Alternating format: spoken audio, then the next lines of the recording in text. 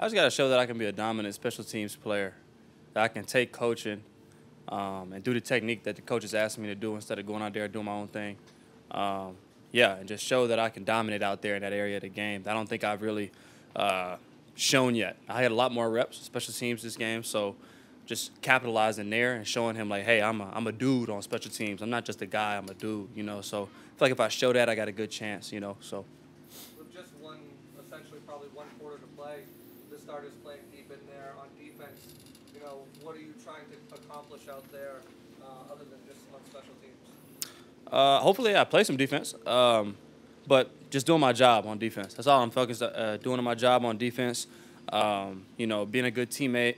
And on special teams, I just need to dominate. You know, that's what I'm thinking about when I'm out there. Big thing is putting positive film out here. Right. Yeah. Yeah. And really, for me, I've just learned some new stuff, moving my position around a little bit, challenging me, and really just taking the coaching is the biggest thing I have to show them that I'm able to do. That I'll improve from last week to this week, from stuff like my kick slide or stuff like making sure I'm getting my hands in the right place and stuff like that. And not making repeat mistakes. Yeah, like you said, putting good stuff on tape.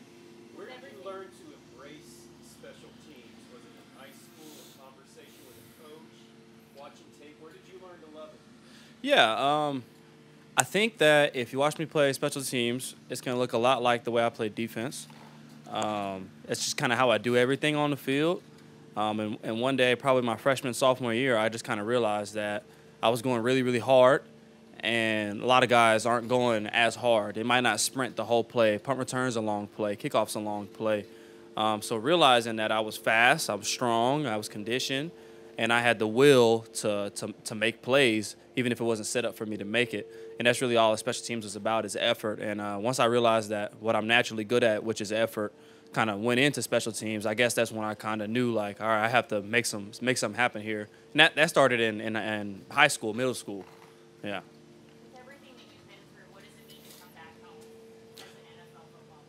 Yeah, I mean, it's awesome. You know, I really think it's probably more cool for my family, honestly, than it is for me. And it's cool for me because of them. So, you know, being able to share this experience with them and you know, hopefully make some plays while they're in the presence. And I'm an NFL guy. I mean, that's cool, you know. Everybody is. You know, my siblings will be there. My dad will be there. My uncles, my aunts, my high school coaches. Everybody's been hitting me up. Cousins, like everybody's gonna be there, so I gotta make something happen. I don't know. Yeah. Everybody talks about you have to have your head on a swivel. Mm-hmm. With special teams, yeah, you have to have your head on a swivel. You have to keep going full speed. Right. Right.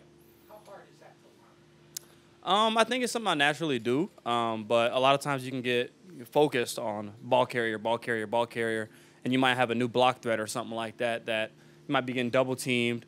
So it's important for you as a kickoff player to really just identify what your block threat is before the game, so that as you're running down there, you're not just looking at the ball, you're looking at your block threat through the ball like a little triangle, you know. So if you're doing that, then you shouldn't get snuck up on, you know, hopefully.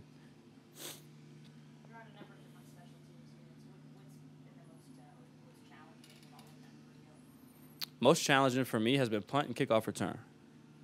Punt just because anybody can kick slide, but to react to the snap of the ball at the same speed as somebody who's moving forward and you're going backwards in an uncomfortable position, I have to do a lot of work there. And I'm definitely going to show some improvement this week in that. And just kick return because you're in a lot of space. And just understanding, like, you know, leverage, understanding what you're trying to do, what the job is, you know. This past couple weeks, I kind of tried to just leverage my guy to one side and get him to go one way, but that's not the actual technique we've been coached. So it's just being able to take that technique that he's coaching and be like, okay, I have to make this play in space. And, you know, I have to be a dude. If you're not a dude, you're going to get mixed and you're going to make a tackle. So.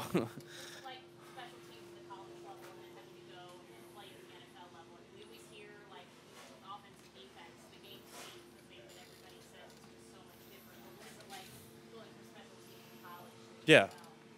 In college, effort was enough. Effort was enough to make plenty of special teams plays. I made so many special teams plays just because I was running harder. I was running my full speed. I was probably the same speed, if not faster, than the return man in college. You know, the return men in the NFL are the best athletes here. They're the fastest, quickest guys. So you also got to have technique. You got to be thinking. It's not just run down there and, you know, just knock somebody's head off. You know, you might have to squeeze to the ball and stuff like that. So I think that's the biggest difference. And as well as just all the techniques and stuff. Because, you know, in college, I played in the slot, but I could just, on punt, I could just run, though. You didn't have to block anybody. You had a rugby punter. Like, everything's different here, so I'm getting used to it. How humbling has it been being that dude in college and, you know, leading the team in tackles in multiple positions, then coming to the NFL and the Bucs are trying to make it as a special teamer? Yeah, I mean, for me, you know, I was just getting to the point in college where I was kind of erupting as a vocal leader. And my sophomore, freshman year of college, I kept my mouth shut and I put in the work. And I put it on the field to where people could respect me. So if I had something to say, then they respected then because I was a player. And so I've kind of had to go back to that. Coming here, it just, you know, like shutting my mouth, doing the work, and really trying to take coaching and doing my best and understanding that, you know, I'm not the guy here, you know. And for some guys, that's tough. But for me, it's something I'm used to. So really just embracing that and going back to that mindset, you know, like, yeah. Coach Arians is really complimentary to you. He's like, I like the way you play special teams. What do you think is it that as a year your head coach?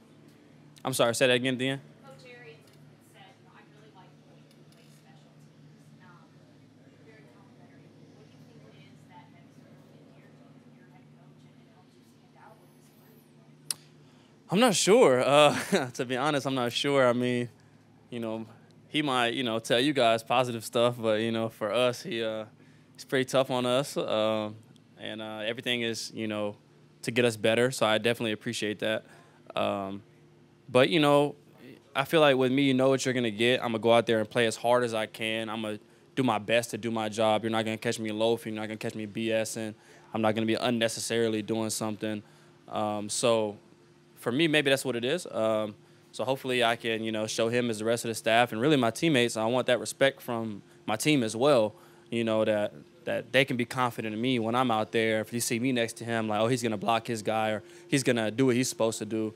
So that's going to be my biggest focus this game is to earn that respect to everybody and just to make everybody confident that I can do my job and that I can be dominant. You've been given a platform and you've been given a lot more attention because you were Mr. Irrelevant. What would it mean for Mr. Irrelevant to make a spot on this 53-man roster or to make a turn a job on this practice squad? Yeah, I mean, you know, for me, I've thought about every scenario, and I don't want to be anywhere else. Even if I didn't make this team, I wouldn't want to be anywhere else simply because of the people I'm getting the opportunity to just learn behind, to develop as a player. And I think it would mean a lot. I mean, because for me, there was multiple teams, probably 30, 31 teams in free agency that were contacting me and my agent because I was, like, highly sought after in free agency. And, you know, I didn't hear from the Bucs during the whole process. I heard from all these other teams during the process and kind of made me, like, upset with those other teams because they were spending so much time talking to me, so much time telling me, like, hey, you're our guy, you're the best special teams guy, all this type of stuff. And then came draft day, they didn't pull a trigger. So the Bucs did, you know, so that definitely means a lot to me. So it would mean a lot for me to make this team, to add value to this team because they were the team to pick me, you know what I'm saying? So, yeah. Right, sometimes we're going to be our own, like, worst critic. What's something that you feel like you need to work on or a weakness that hasn't improved in your game that really is a point of emphasis for you going forward? Yeah, I mean, I can't let the game get too big for me. I have to. There's been times where I don't let my technique translate onto the field in game day. I practice very hard. I'm very specific with what I'm trying to do. So just making sure that translates and making sure that I'm not getting out there and forgetting about everything because the lights are on. And there's this guy that I play with in Madden in front of me, like, you know what I'm saying, like that. Some of that's still cool to me, you know what I'm saying? I'm like, oh, I know this dude. Like, he's on my ultimate team, you know. So just understanding where I'm at and play like it's practice. And, you know, coach has done a good job of making practice harder than the game. But just getting, and for me, the past couple weeks has been like kind of just been thrown in there at random times. So being able to get in the game and be on special teams rep after rep, I think it's going to help me as well. Speaking of your speed, you mentioned that's one of your attributes. You were a track athlete in high school, correct? Mm-hmm. Did you dive across the finish line on asphalt one time? Mm-hmm.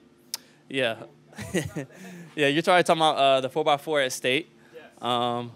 My team was a very good team. We had 4 great guys who all went off to, play Division I sports. And I was the anchor. And we had won every race that we competed in up until State. And when I got the stick, I was in 6th place, tied for 6th place. And the guy that was in first was the fastest guy in the country. He broke all the records. His name was Champ Allison. So I kind of had my mindset, I'm going to go catch that guy. Because I feel like if I get even with him, then nobody else is going to catch me. So I definitely went out and tried to go get everybody in the 400. And I passed up everybody really fast. I kind of went out a little too hard. And that last 100, I was hanging in 3rd. And I was just doing my best to finish, pick my knees up. This guy behind me was like 6'5". And he's like, you could hear it, ooh, yeah, he was hawking me down. This was somebody I passed up earlier. He's coming back to get me. And so got to that finish line, and he was doing like this. I was doing like this. So I just felt like I had to, get that medal for my team. We wanted that medal. So I dove, and we got 3rd, so. PA is noted for not mincing words. Dana's the same way. Right, What's yeah. like playing for 2 guys that just tell you how they feel? Yeah, I mean, I can appreciate both of these coaches. That's something, some guys, get here and a coach might speak to them a little strongly or something, and they take offense to it, or they get in their feelings, or they feel the need to talk back. But I think with both of those guys, you don't feel the need to say anything because you understand what their motivation is. You understand what their intent is. Everything is to make you better. Everything is to make the team win.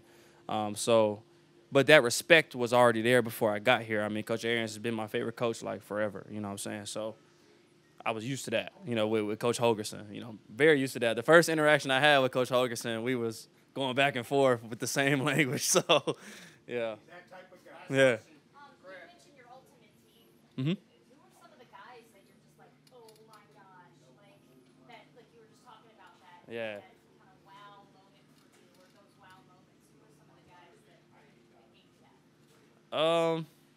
Probably most of this team when I first got here. Levante's a guy I look up to a lot. Devin White, of course. Really that whole defense. But probably just going against the Titans and, going in practice and seeing guys like Derrick Henry, having conversations with dudes that, I've really just been, I film studied a lot of the Titans linebackers, because they're similar size to me and stuff like that. So just doing a rep against one of them, that was cool for me, So I think, David Long, just getting a rep against him, that was cool. Grant, since you being here rookie minicamp up till now, what's the biggest takeaway? What's the biggest thing that you've learned throughout this whole experience? I'd probably say that it is a grind. Yeah, I'd probably say that it's a grind. Camp is camp. I don't know what the season's going to be like. But it's every single day you're learning something new. Every single day you're being challenged. Every single day you're probably going to get, some harsh words said to you if you messed up and stuff like that. And there's a lot of stuff. There'll be times where you might want to quit, times where you don't want to show up. We've had some episodes around the league with guys having a lot of mental health issues because this is very hard on your mental. And so I think it was just important for me to be grounded in my faith. And, I have a wife and a little sister at home and, blessed to be able to see them, blessed to be able to, spend a little time with them being here. So definitely that's why I like, BA, I like this whole staff and their attitude towards family, their attitude towards making sure your mental is good, you're not getting run out. So that's been the biggest thing for me, I think, is like I said, sometimes you feel oh, dang, do I even want to be out here? But you know, going home and resetting every night. And it's just a constant. It's constant every day. If you mess up one day, if it's just one day, but I just don't feel like doing it, well, you might not be here anymore, you know. So that's the biggest difference, I think, coming in.